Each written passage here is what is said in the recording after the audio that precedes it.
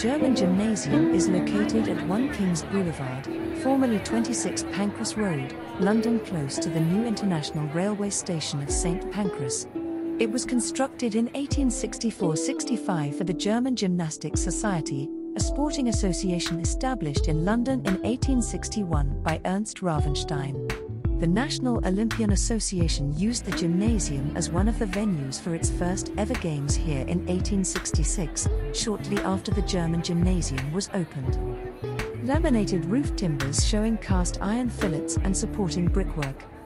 Designed by Edward A. Gruning and built by Piper and Wheeler, the German Gymnasium is a 2-half-story multicolored stock brick building with a roof constructed from laminated wood trusses with cast iron fillets.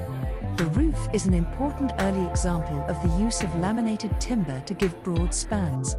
The roof trusses, some 20 meters wide, are as experimented with but replaced at nearby King's Cross station.